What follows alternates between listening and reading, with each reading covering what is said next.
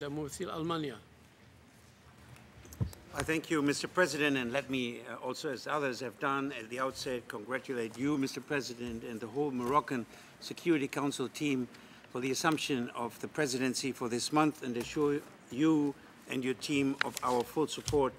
And equally, let me commend Ambassador Puri and his team for his outstanding leadership in what was and turned out to be a very, very challenging month.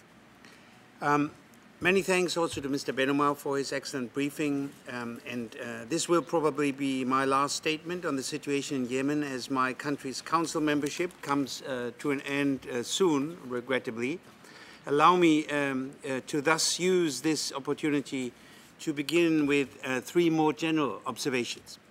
First, when peaceful demonstrations in Sana'a were met with violence in early 2011, my delegation was among those calling early on for appropriate council action. Not all shared this sense of urgency.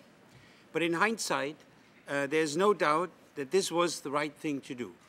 By addressing the situation on the ground, we made clear that the international community was watching.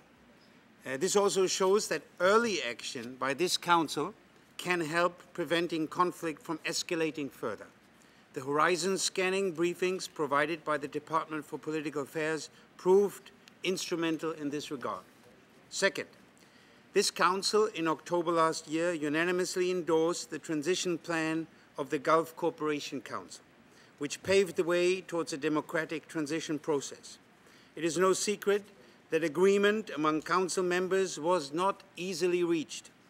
Some saw this as an undue interference in internal matters. But again, it was the right thing to do. I'm convinced that it was the Council's united endorsement of the GCC transition plan that made the difference on the ground. Sadly, this contrasts starkly with the situation in Syria, where consensus in the Council on effective measures continues to elude us.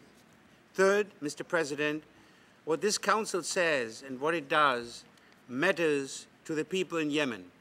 And it is registered by those eager to turn back the hands of time. This is why my delegation co-sponsored Resolution 2051 of last June. In this resolution, the Council not only expressed its full support for the transition process under the leadership of President Hadi, we have also warned potential spoilers of the consequences they would face. The Council must remain closely engaged with the situation in Yemen. If necessary, it will have to take appropriate action. Mr. President, we can acknowledge today the progress achieved. It is the accomplishment, first and foremost, of the Yemeni people, especially the youth. They have stood up for freedom, democracy, and dignity. It was their struggle that also found recognition in the Nobel Peace Prize, awarded to Ms. Tawakkul Kamal. We must ensure that these legitimate demands of the Yemeni people are met. The progress achieved thus far is by no means irreversible. We've already seen numerous attempts by the old guard in the political and security apparatus to resist change or even to hijack the process. Yemen's transition will thus require continued international support from the Security Council and beyond. The United Nations play a pivotal role. Secretary General Ban Ki-moon and Special Advisor Jamal Benomar deserve our support. Their efforts were also recognized by the government and the people of Yemen during their recent visit to Sana'a. At the Friends of Yemen meeting in September here in New York, the international community has also underlined its commitment to supporting the Yemeni people on their path to democracy. Mr. President, a meaningful, fully inclusive, and balanced national dialogue is a key element for the success of Yemen's transition. Progress is urgently needed. We welcome the Preparation Committee, with the support of Mr. Benomar and his team, has agreed last week on the remaining outstanding issues. We encourage all relevant actors to engage constructively so that the National Dialogue Conference can start without further delay. My country will continue to support these efforts on the ground.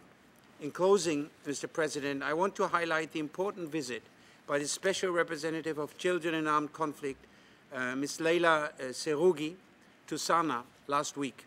The fight against the recruitment of child soldiers has been a long-standing concern for my government, also during our tenure here in the Council. We welcome the commitment made by President Hadi to ban the recruitment of children into the regular armed forces, and we call the armed groups to do likewise, as also called in for Security Council Resolution 2051.